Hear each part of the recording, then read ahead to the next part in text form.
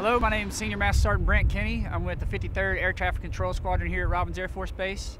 And through the Air Force AFWorks program and working with the RSO office, we were able to work with the civilian sector to acquire these actual solar fabric.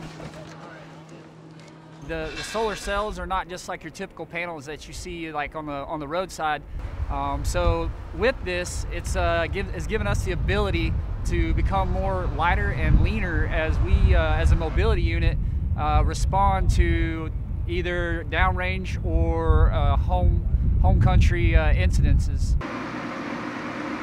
Hey, finger tight for now. So, had we had this technology when Hurricane Michael devastated Tyndall Air Force Base, it would have given us the capability to be able to move a lot leaner, because one of the biggest and heaviest things that we take with us every time we go out the door is our own fuel.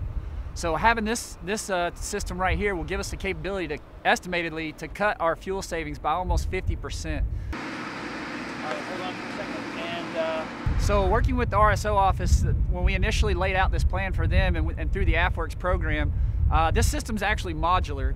So we actually designed a 10 kilowatt system, which is almost enough to power the average home.